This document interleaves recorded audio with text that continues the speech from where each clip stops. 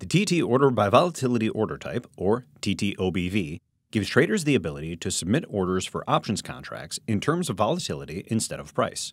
Here we have an options chain displaying the market for crude oil options contracts on CME. We can see the active column in our options chain, which displays the current volatility being used to calculate theoretical values in our workspace. We are looking to purchase 20 crude at-the-money puts.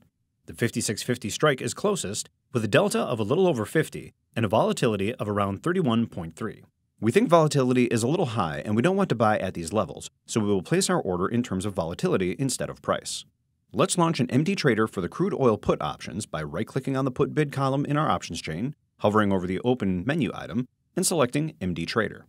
Now, from our MD Trader, we can select the TT OBV order type from the order type drop-down menu. In the order parameter flyout, we can enter our target vol of 31.